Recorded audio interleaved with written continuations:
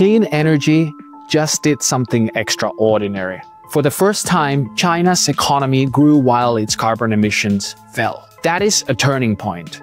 Not a slowdown, not a crisis, just clean power outpacing coal. China's emissions dropped 1.6% in Q1 of 2025, despite growing demand for power not slowing down. That might sound small, but it means wind, solar, and nuclear were enough to meet demand without burning more fossil fuels. This did not happen by accident. This is the result of long-term planning. Say what you want about their system, but China's ability to think 20 years ahead is starting to pay off. In the West, we often get stuck in 4-year cycles. Short-term politics make long-term climate strategy almost impossible. You do not need to prefer one system over the other to recognize this. When one of the world's biggest polluters turns a corner, we all benefit. And if China can keep this up, it could mark the beginning of something much bigger. A structural decline in global emissions. We're finally seeing the future take shape.